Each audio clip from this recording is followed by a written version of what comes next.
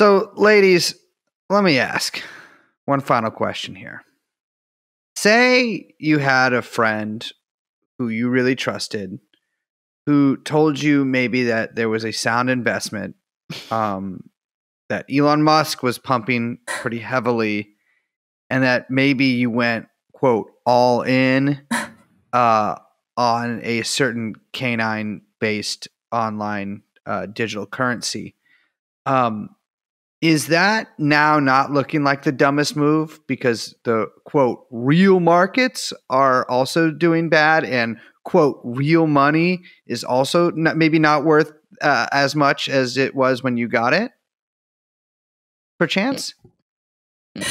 Oh, man. Because there's some good charts. What are you doing if you have a bunch of money in the bank, if not holding, even though it's losing value, which is the same thing that people get mad at maybe Dogecoin holders for doing? Because, like, isn't real money just Dogecoin anyways? Except you can spend it?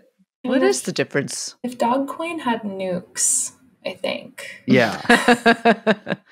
Don't dare Elon because he'll do it. Oh, God.